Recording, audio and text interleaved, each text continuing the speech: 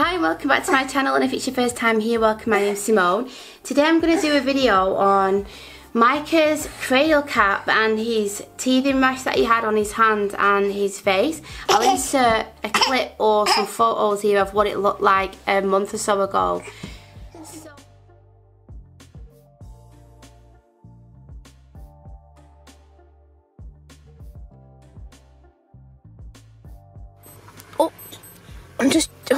I'm just trying to show his little face. So he's teething, as I said. Hey, can you see this rash? It's been there for quite a while now, and then it seems to go a little bit when I put shea butter on, and then it comes back again. But I'm going to show you now. So it's Sunday, and I'm going to put shea butter on and on his hand and see if it goes.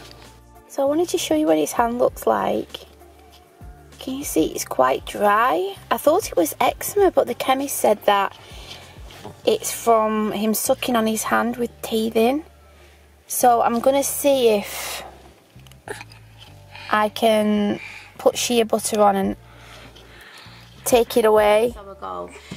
So yeah, if you are new here, Micah has been teething for quite a while, and he had a really chapped hand, and he had like chapping here, like, it was chapped here as well.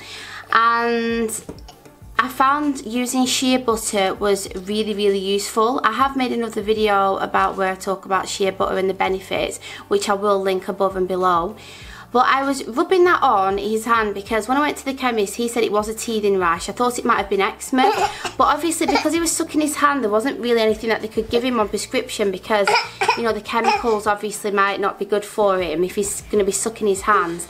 So I put the shea butter on, like, before he went to bed and also in the day, and it's really cleared it up. And in regards to his cradle cap, that was really bad as well. And what I noticed was it looked like his hair wasn't growing as much on the top as it was at the sides. If any of you have experienced this with your children, then please leave a comment down below. But when I was speaking to another mum about this, like, I don't know whether this is true or not, but she said someone she knew had a baby that didn't have loads of hair but had so much cradle cap, and when they put like coconut oil and it softened it, they brushed it gently and the cradle cap came away, and then the hair started growing.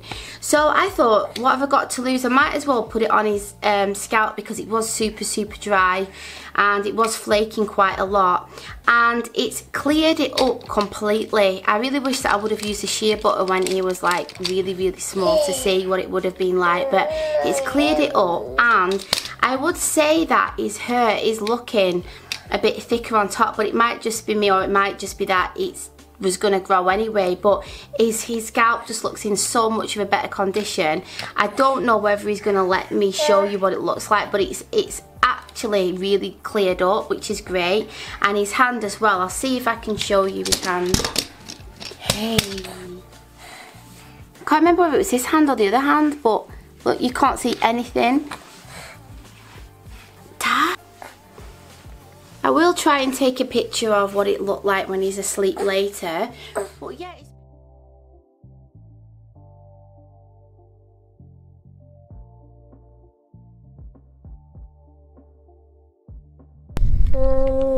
see his hand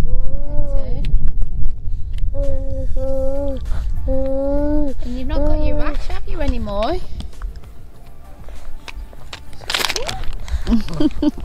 What's it?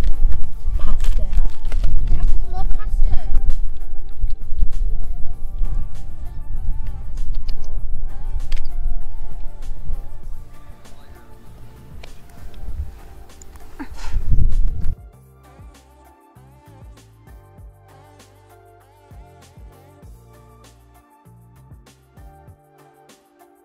Brilliant. So I use organic unrefined shea butter, and I just get that from Amazon, and it's just brilliant for everything. Like I said in one of my previous videos, sorry, the baby's just getting upset now. So if you did find this video useful, then please give it a thumbs up and share it. And if you are new here, then please subscribe to my channel if you like these kinds of videos, because I do make lots of these types of videos, and clothes hauls and childbirth, labour, pregnancy, all sorts of types of videos. So thanks for watching, and I'll see you next time. Bye.